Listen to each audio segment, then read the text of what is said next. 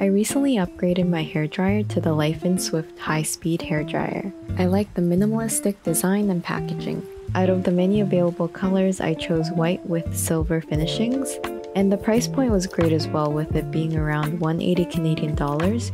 You might even be able to catch certain sales where you can get it for a bit cheaper as well, at just under 150. For reference, competing brands like Shark FlexStyle is around 350, or the Dyson hairdryer is around 600. I like how you can choose to get one attachment for your hairdryer because I usually only use one anyways. The top button is for airspeed, and the bottom button is for temperature mode.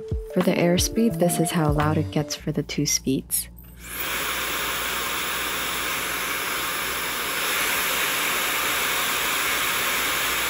When you change the temperature, the color of the ring changes as well. There's blue for cool, there's yellow for warm, and there's red for hot.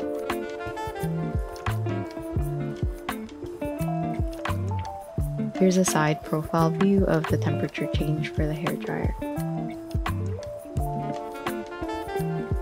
One of the features they advertise as well is the size of the hairdryer, and compared to my old hairdryer, it is definitely half the size.